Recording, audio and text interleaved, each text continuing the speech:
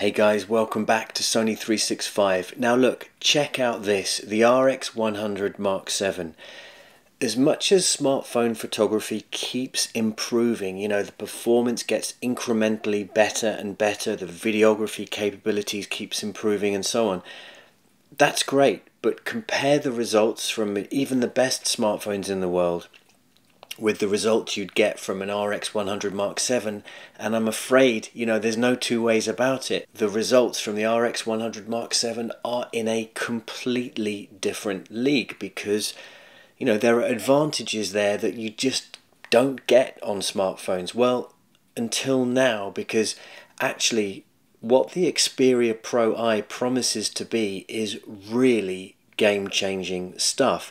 If it turns out to be true, let me know in the comments section below what questions you want answered. Also, let's kind of flag up some of the things that I'm really excited about here, and I think you will be too, who I think this phone is for, and some of the things that I'm potentially a little bit worried about. Maybe we need to just keep an eye on this, keep ourselves grounded, okay? So without any further ado, let's just start off with what this phone is essentially not, which is a Pro 2. It's easy to make that mistake because at first glance it does look similar. Obviously the camera tech over here on the back is substantially different, and we're going to come on to that in a second, but this is not a Pro 2. The Pro has that mini HDMI port, this does not. That's all about being a monitor for your alpha camera and a number of other things. This is not that device.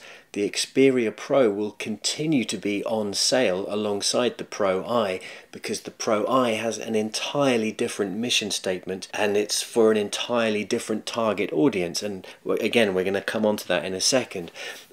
This is more similar to a 1 Mark III, and that's kind of, I think, the best starting point, because all the things that make the 1 Mark III such a great phone, that 4K 120Hz refresh rate HDR OLED display, that's still there. The headphone jack is still there. It's a perfect phone for those who really are just completely into their gaming and they want the best possible experience, for those that absolutely love watching back 4K content.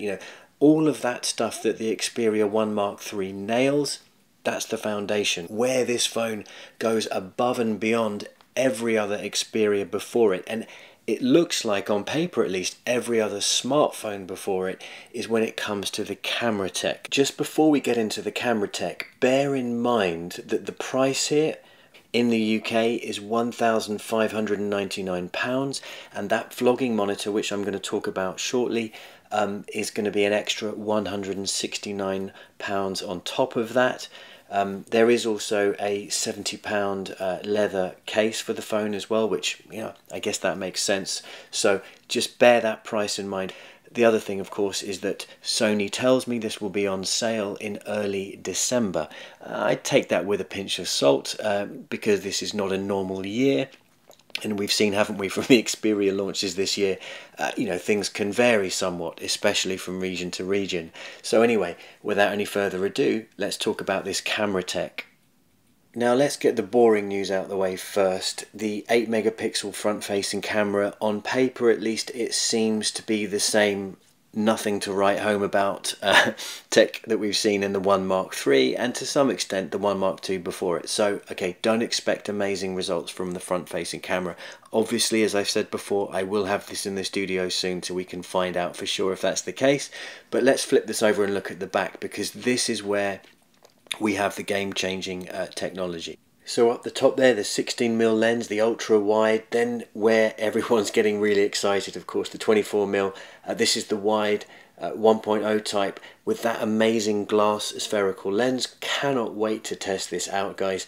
Again, make sure you let me know what questions you want answered in the comments section below. Then we've got the 3D time of flight sensor and the 50mm standard lens at the bottom there. That would be great, actually, I imagine, for street photography. I mean, look, we're going to get into this and I'll have it in the studio soon. You can probably tell I cannot wait. Oh, and by the way, this is the world's first smartphone to include a 1.0 type image sensor with phase detection autofocus. So why is this device, by the way, I is for imaging, in case you were wondering, why is it capable of giving better results than we've seen before from other smartphones, even from Xperia smartphones. And what does that actually mean in real terms? Well, the obvious starting point here is the sensor size is bigger and the pixel pitch is way bigger as well. So that means higher sensitivity. When it comes to authentic photography, things like low light performance, it's really important that we can eke out the best possible results. This promises something incredible in that area. Also, when it comes to dynamic range, the Pro-I's multi-frame processing should ramp it up a notch. But again, it's that bigger sensor that's really helping us with the dynamic range, and the other key area, depth of field. So we've talked, haven't we, about bokeh, how to get that beautiful creamy background when we're focused on something in the foreground. That really does create that wow factor, that professional look. We are told that we're going to expect something really special in this department. And again, looking at everything I've been sent from Sony, images and video taken on this device, okay, it's looking good. I'm going to reserve judgment until I have this device in the studio. Don't forget, of course, we've got that general kind of alpha magic on top, when it comes to the speed and performance. 20 frames per second autofocus, tracking burst, anti-distortion shutter tech is at play here. Great for action shots. We know the autofocus works so incredibly well, not just with humans and that eye focus, but also with our pets and animals as well.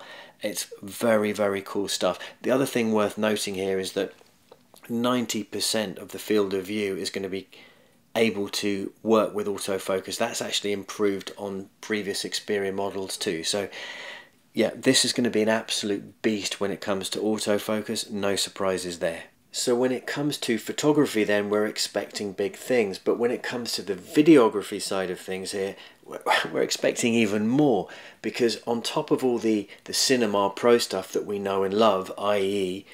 21:9 movie recording in the Cinema Pro app, powered by Cine Alta, of course, 4K HDR, 120 frames per second recording, all those color settings like the Venice look that we absolutely love, the color accuracy which we love, all of that is there. But what is new here is this Videography Pro approach. Sarah Dici, a link to her channel in the video description below. She's been lucky enough, and she fully deserves it. I actually rate her very highly. She's been lucky enough to get hold of one of these and put it through its paces. So again, check out her work there as well. So this device, the Xperia Pro-I, is perfect for those of us who are into vlogging, especially those of us who are doing that on the go and we want a minimalist setup without loads and loads of clobber weighing us down. This could be really, really something. So if you are a vlogger and that's the main reason for going ahead and either exploring or buying the Xperia I, then I suggest you're going to really want to look at the vlogging monitor that you can buy for this £169. Then you're really going to get the most out of this device, and probably, although the mic setup is really good here for getting rid of the noise you don't want and focusing on your voice, you're probably going to want to get a proper mic, a dedicated mic, which you can put on the top here. Then you're going to get the ideal setup. This is really, really powerful stuff for vloggers on the go, as well as the enthusiasts among us who want to get absolutely beautiful cinematic footage. Again, really strong slow motion as well. I mean, there's so much to get into, but I want to wait until I have the phone in the studio here. By the way, I didn't mention that 4K HDR 120 frame per second video recording capability is a world first on the smartphone too. So yes, there is a lot to be excited about here. So hardware wise, you have this extra shortcut key here to launch any app.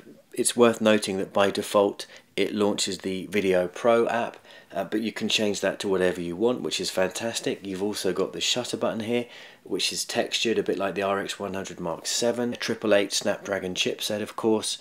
4,500 milliamp hour battery as well. Now maybe this is the point where I talk about some of the things that I'm a little bit potentially concerned about and I want to pay particular attention to when I have this device in the studio. Number one is battery life. 4,500 milliamp hours is that enough? It's only just barely enough with the 1 Mark III. I think it is enough for the 1 Mark III, but only just.